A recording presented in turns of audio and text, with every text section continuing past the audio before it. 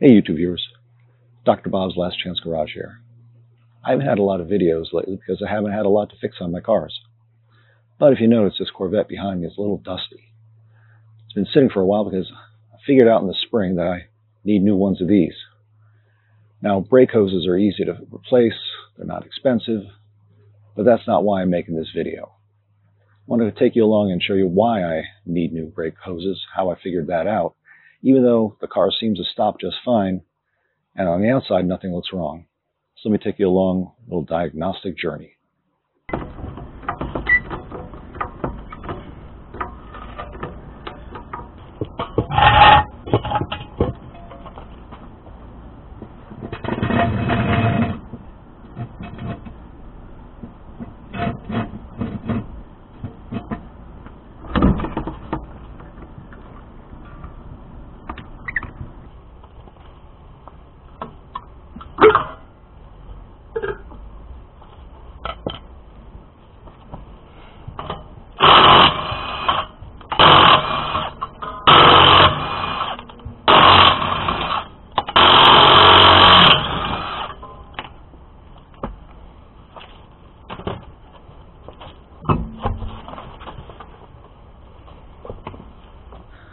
I figured out I needed new brake hoses, which on the Corvette rear suspension are on the back trailing arm, running right parallel with it.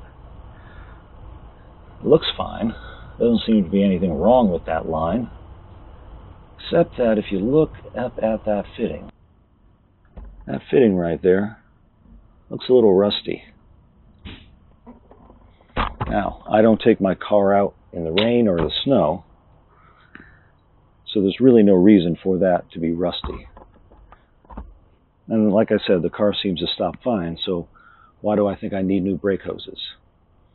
Well, this all occurred to me when I was flushing the brake system this past spring, something that's good to do every few years. Let me show you what comes out of this rear caliper. Now, bleeding brakes on an older Corvette like mine, you've got a two-part caliper. So you've got a bleeder for each side. Let me show you what comes out when I try to bleed this caliper.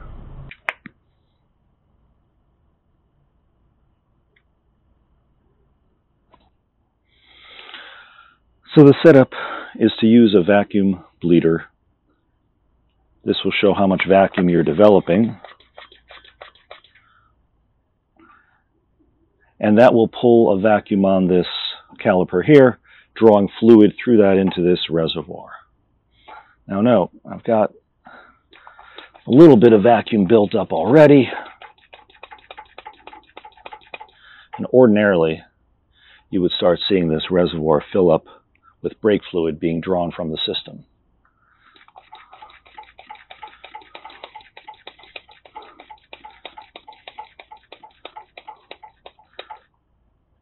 Something at this point should be coming through. So with a vacuum bleeder, you pump it till you develop a vacuum, and that should be drawing fluid from the system. As you can see, lines are pretty much dry. I know I have fluid in here, so the question is, why isn't it coming out? Let's try the other bleeder on the other side of this caliper and see if anything comes out of that. Because it is possible for there to be a restriction between the two halves of the caliper. There's a passage through here with an O-ring. It's possible that could be clogged or obstructed.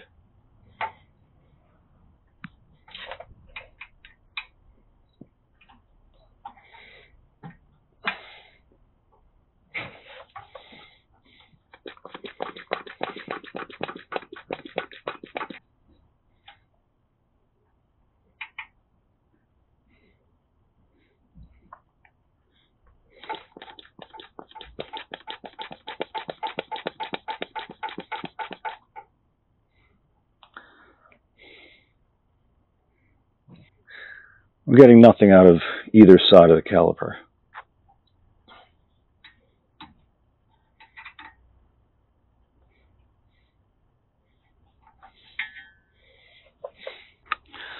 Now, one thing that I usually do for my cars if they're available, I get a speed bleeder or a quick bleeder.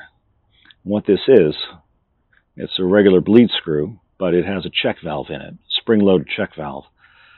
It allows fluid to go one way, out, and then it closes when it feels fluid coming back into the caliper. So it prevents you drawing air into the caliper. What I'm going to do is replace these bleed screws with these speed bleeders, and then pump on the brake and see if anything comes out of the bleed screw that way. I'll do the outer one first. Now these speed bleeders were a genius invention when they came out. They have a little check valve, a little check ball that prevents fluid from going back in. Also prevents air from being drawn back into the caliper, but it allows fluid to come out. They used to be very high quality items. Now, this is a generic Dorman item. Fits the Corvette, but because the bleeder depends on there being a seal on the threads, so that no air gets drawn back past the threads, now it looks like they're minimizing their expenditure on sealant. So one way to prevent fluid being drawn or air being drawn back into the caliper is put a wrap of Teflon tape on it. That's usually enough to keep it from allowing air to be drawn back in. So the check valve doesn't allow air to be drawn back in. The sealant on the threads doesn't allow air to be drawn back in. And just as an aside, one of the reasons I don't suspect the caliper, although maybe it is the problem, is because I replaced these calipers when I got the car. It's a habit of mine that you end up replacing eventually the entire brake system and all the hoses and fluids when you buy something that's older. So I just do it right off the bat. Save myself a lot of headaches. There, that's seated. Now let me open it a bit. And if there's fluid flowing when I step on the brake, it should show up in this reservoir.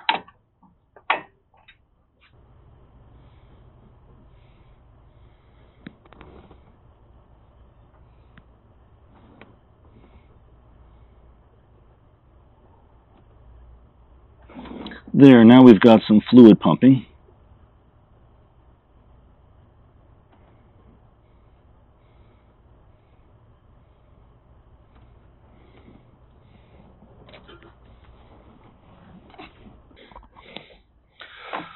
Let's see how much will come out when I just put a vacuum on the system.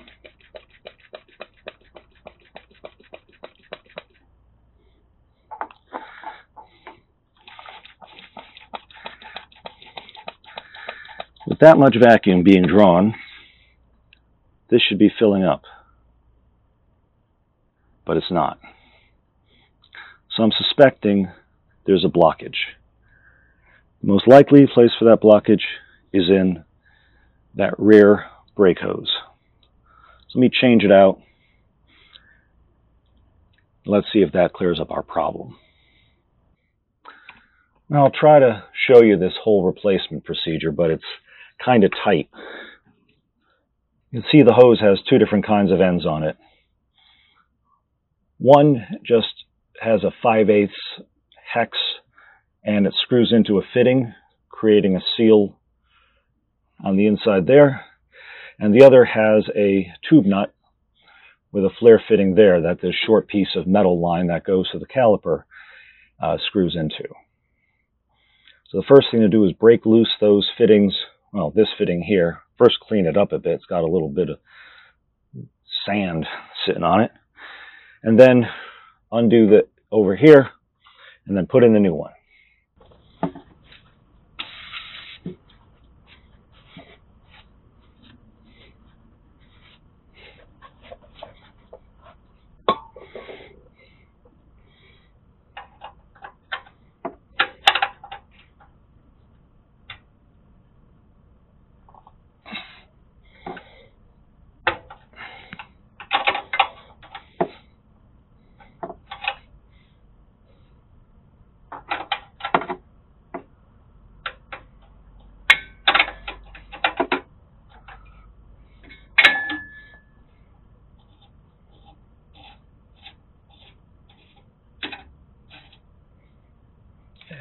parts loose.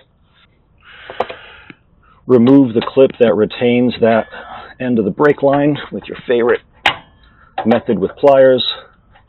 Sometimes channel lock work best at this angle. That needle nose will do best. And normally, this would start dripping brake fluid.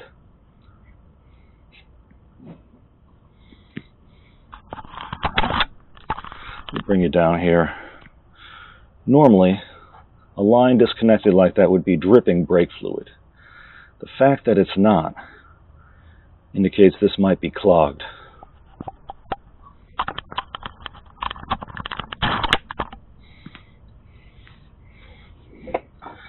Now for the fitting here.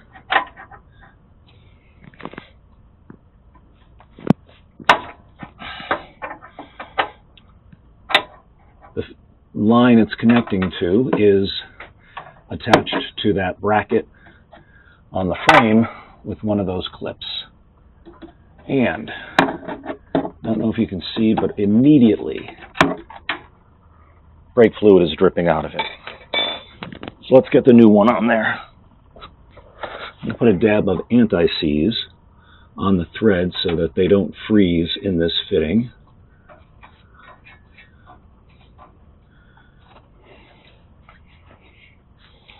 So I'll tighten that down here.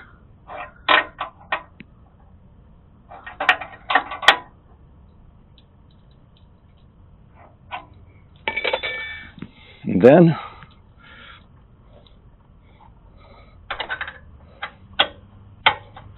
got a kind of hex fitting there that fits into that bracket on the control arm, or the trailing arm I should say. And before I put that clip on, I screw this fitting in there. There we go. I don't know if you can see, there's that hex shape, or at least a flat on that brake line there. And now I'm getting flow. It's dripping out of everywhere. So let's tighten that up.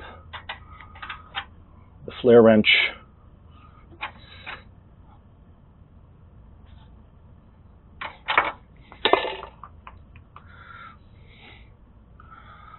Let's put this clip on.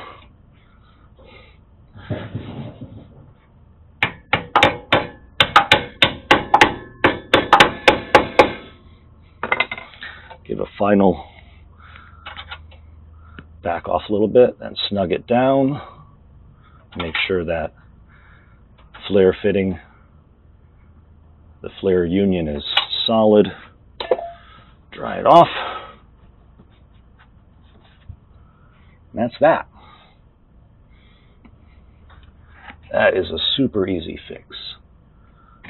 That's why I replace brake lines as soon as I get an old vehicle. Let's make sure there's no leaks anywhere. Doesn't seem to be. All right. Now let's bleed those brakes, and you'll see the difference in how quickly things come out. So I've topped off the master cylinder. I've opened this bleed screw. Now let me pump this up and develop some vacuum and see if it's going to draw fluid.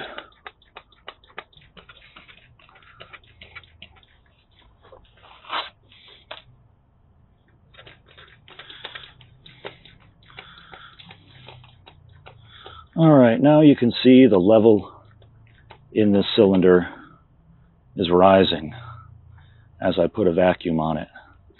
I'm actually drawing fluid through that brake hose with just a few inches of vacuum.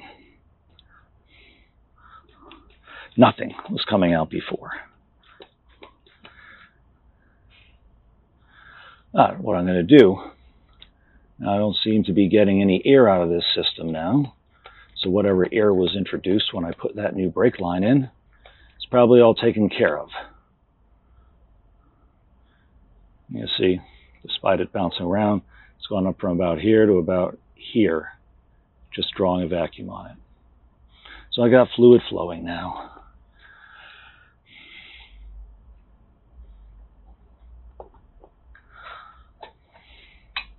How clogged was this?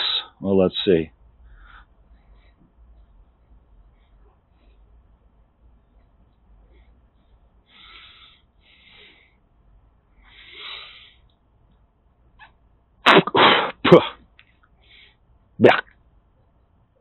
Nope, can't blow through it.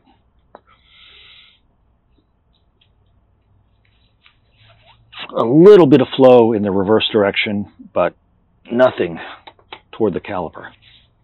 What do I think happened?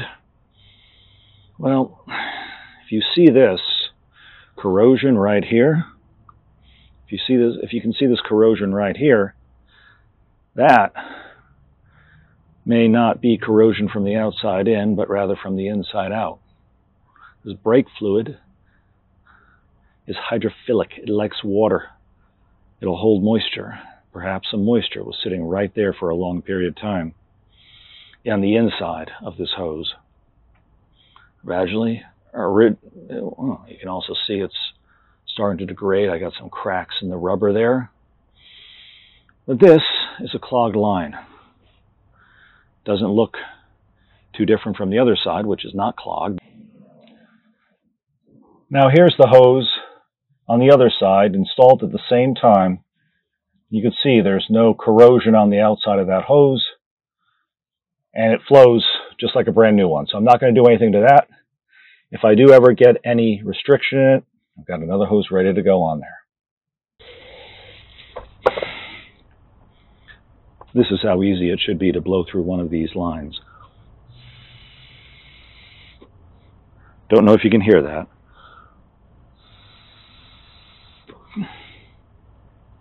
Should be easy to blow through one of these lines.